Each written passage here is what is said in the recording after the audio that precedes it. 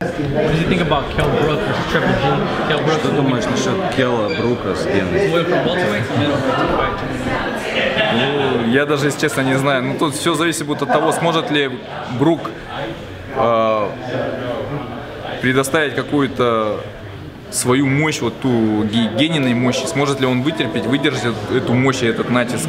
Потому что, мне кажется, все-таки Брук, он не настолько силен, чтобы выдержать натиск Гены. Saying that he doesn't think that Brook is tough enough to do something against Triple G, but it just depends on how would he take the power of Triple G. We will see with the first punch. When Triple G land the punch, if Brook can take it, maybe it will be a fight. If not, it's going to be the same thing. We've already seen it.